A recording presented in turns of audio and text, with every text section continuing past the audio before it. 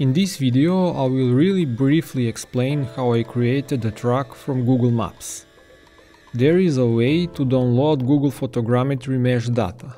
You can watch this tutorial to learn how to do that. Link is in description. When you import Google Mesh in Blender, it consists of many separate square parts.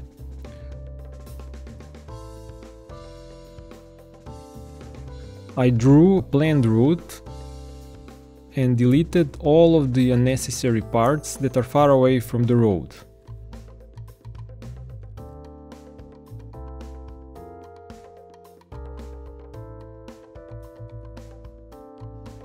I then merged all of these square parts into one big mesh.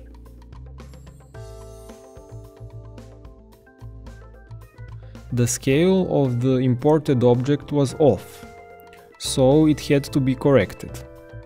Measure some distance in Google Earth. I made a cube which is the size of the measurement and scaled the mesh to fit.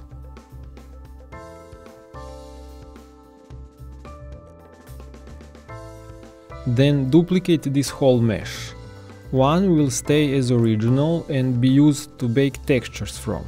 The other is going to be cleaned, decimated and prepared for a game. Delete all the polygons that won't be visible from the streets.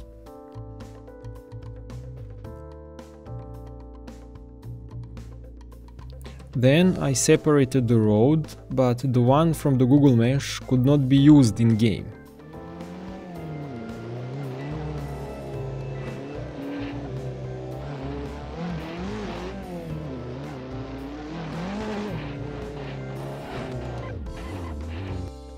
So I remodeled it. Now breaking apart the whole mesh into smaller parts, closer and further from the road. All of these meshes are going to be decimated to reduce poly count. After that, close the holes, add walls, some tires to mark the track, and it's ready to be used in game. The quality of this track is not quite good, but it is somewhat faster than creating your own photogrammetry. It took me about 30 hours to make this. Textures are not high quality, also the shadows from the sun are baked into texture. This could be used as a base and improved, but I didn't want to spend more time on it.